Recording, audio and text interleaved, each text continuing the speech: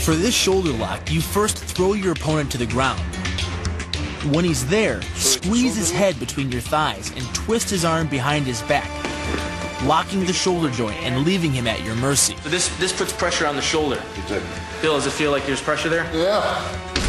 This move uses your opponent's arm as a lever working against him. The greater the torque on his shoulder, the greater the pain inflicted.